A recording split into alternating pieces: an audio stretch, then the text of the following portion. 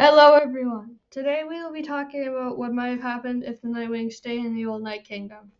So if you don't know, in Wings of Fire Legends Darkstalker, the Nightwings lived on the Talon Peninsula. So in this video, after the events of Legends Darkstalker, the Nightwings stay in the old Night Kingdom. So, what would happen if they did do this? Well, obviously the Nightwing Icewing war would still be going on. Now, I don't know who would win this war, but actually, with Darkstalker gone, I think the Icewings might have won. But let's just say the war ended in a tie.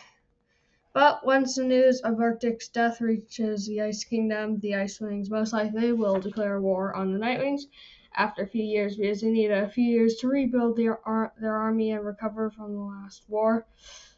I think that in the second Icewing Nightwing war, the Icewings will be stronger compared to the demoralized Nightwings who just recovered from the last war and don't even know what they're fighting for.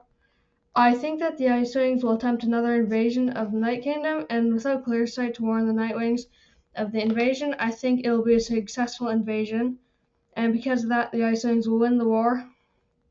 After the war, the Night Kingdom most likely will be occupied by the Nightwings, and there most likely would also be a Nightwing resistance that will attempt a revolution, and if that fails, then they might try to do another, and another, and another.